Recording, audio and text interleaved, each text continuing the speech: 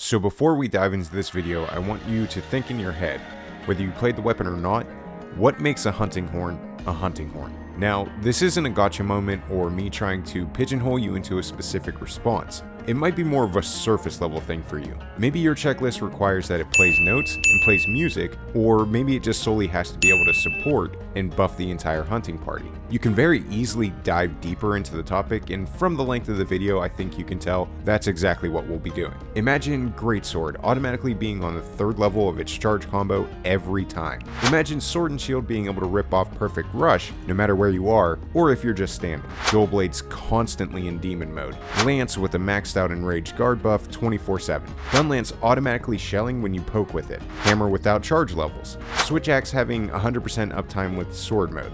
Well, Charge Blade with maxed out loaded files 100% of the time. A bow that automatically fires power shots alongside its regular shots. Bowguns that all have eternal pierce and sticky ammo. Insect Glaive with the benefit of red, white, and orange extracts without actually having to get the extracts. Imagine Longsword with, even more stuff. Now mind you, this is all subjective and my bias is definitely going to come out, but this conversation is obviously something that cannot be finite, so of course I welcome any and all discussions in the comments below, and if you read the title of the video and you already made up your mind, you can hit it with a dislike.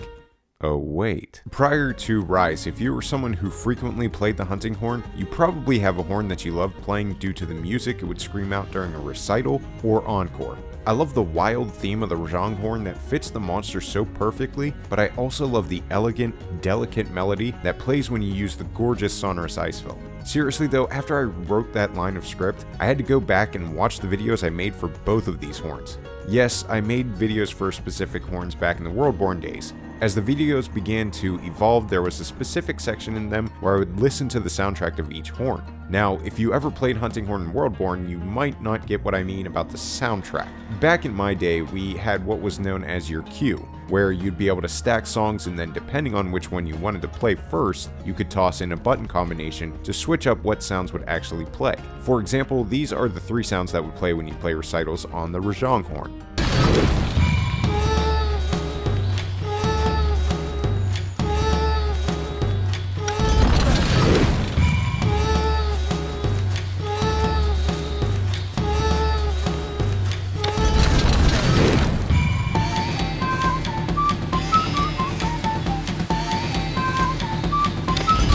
And these are the 3 songs that would play when you use the gorgeous sonorous ice fill, aka the Velkhana horn.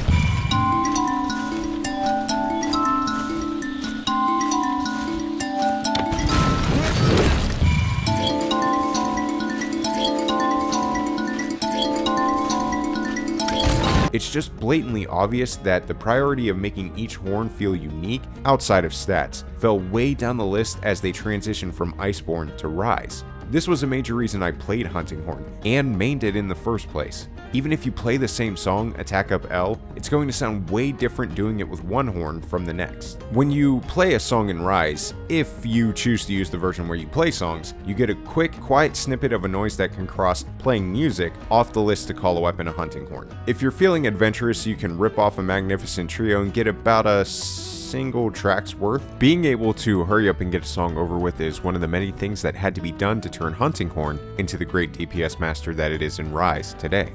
Here's where we get into one of my biggest problems when it comes to Rise Horn actually being a hunting horn. No matter what monster hunter you go back to, the hunting horn at its core has always had a pretty simple playstyle. You load up notes in a specific order and then play that sequence of notes to gain a buff for yourself and your fellow hunters. I don't think it would be far-reaching to say that this is a component of hunting horn that's a defining characteristic of the weapon. There have been adjustments to it, but at its core it has always remained the same. Load up notes, play the song, gain the buff. Gen saw the horn get a really neat addition to it in the form of double notes. When you were accurate with your strikes, instead of a single note, you would load up a double note of that color. If you lined up every note of a song with double notes, you would not only play that song, but also the song you played before it. You could even start hunts by playing a double note recital of your self-improvement song to gain both the speed bump and Mind's Eye all at once. This brought on a fun new angle to the weapon, pushed you to be more precise with your strikes, rewarded you for doing so, but kept that core fundamental of the weapon. Load up notes, play songs, get buffs. Worldborn saw the introduction of the queue system. With this, you could line up multiple songs and play through your queue one song, one buff at a time. You can also pull off an encore, which will replay any songs that have been played through the first recital. You could also start playing a specific song regardless of where it was on your queue list, just in case you want to prioritize that all ailments negated song. Now, just off the brief and simplified description of the queue system, it shows what makes the hunting horn what it is. It shows how it breeds good synergy and strategy with how you can use your recitals and encores. There's depth, there's personality. When we shift to the Rise hunting horn, you don't even have to do a recital. One of the recitals you use has the main priority of being iframes, so you can just stay in the face of the monster and do more max deeps. And no, don't come at me talking about that weak ass echo mode stuff. The time it takes to pull off this recital,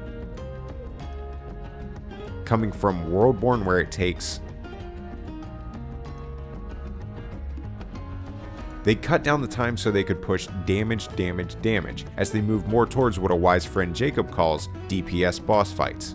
Encores have literally been removed altogether. There's one level for buffs. You play your 0.5 second recital so you can hurry up and get back to doing numbers. Honestly, this section of the video is what irks me the most and what really drove my disdain for Rise Hunting Horn, because they took the unique, defining characteristic of the weapon and absolutely gutted it. Now, this is just a quick section explaining that I'm not by any means chastising you if you enjoy or have fun playing Rise Horn. They've thrown in a smoothly transitioning moveset and the framework for people that love to stay aggressive and have 100% uptime on doing damage to the monster. The thing for me is that having fun with the weapon isn't the end-all be-all. The feel of the weapon and what makes it unique means a lot to me, clearly. Anyways, that was just a quick section to deter any of the "but it's more fun" comments, but I feel like those will still come, but whatever, it's engagement.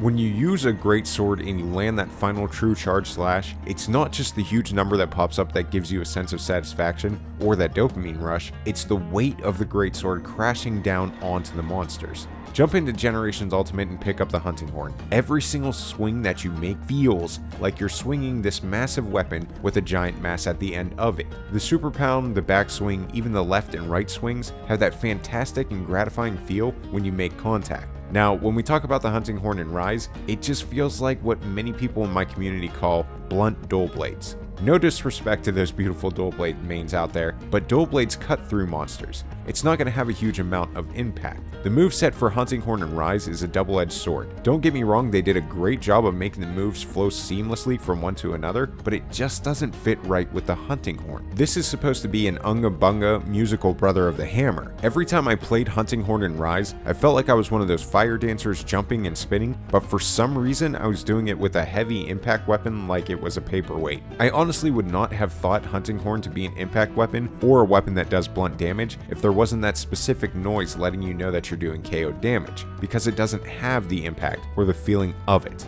Like I said, the moveset is well done, but it just doesn't fit the weapon. Maybe it's because it was such a drastic change in the opposite direction. Those weighty, impactful swings in Worldborn required you to play more precisely, to be one step ahead of the monster like your Jotaro Kujo. You knew the monster was going to land right here after I dodged this attack, so I'll have ample time for a super pound. Or maybe there's just a small window, so you go for the backswing. Regardless of which you chose, it felt rewarding for playing in such a tactical manner. Your attacks took time to land, they were weighty, they had impact. Unfortunately, the motion values didn't reflect this, so many people wrote off the weapon as a whole. They took a weapon that they very easily could have just increased motion values and instead turned it into Eddie Gordo from Tekken. They could have made a smooth, seamless moveset for a heavy weapon like the Hunting Horn used to be. I mean, just take a look at King. Impactful moves with seamless transition. In summary, let me suplex monsters as a Hunting Horn user. Capcom really wanted Hunting Horn to be more popular. This came from a place of good intentions. I want to make it clear that I very well know that. I just hate that they feel like they had to do a total rework for this to happen. The worst part of this was that the end surely didn't justify the means. Hunting horn drew a lot of interest through the trailer and people seeing some of the fancy moves. The problem is that hunting horn was never a weapon that people were on the fence about. It was either a person was drawn to it and wanted to play it because of its depth, its song system, and its role as a supportive weapon. That's why they took such a drastic turn in hopes to convert those people who never even had a desire to use the weapon, while alienating the core of people that loved the weapon and used it frequently.